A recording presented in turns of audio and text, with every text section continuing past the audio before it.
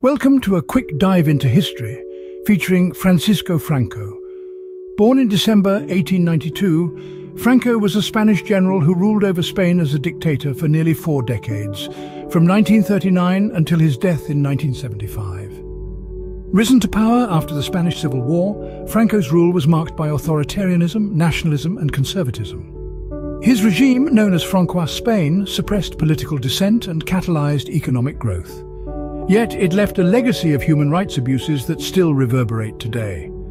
Franco's death triggered a transition to democracy, but his influence on Spanish politics and society remains significant. Join us next time as we delve deeper into the pages of history.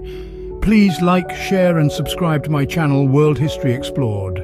Until then, keep questioning, keep learning.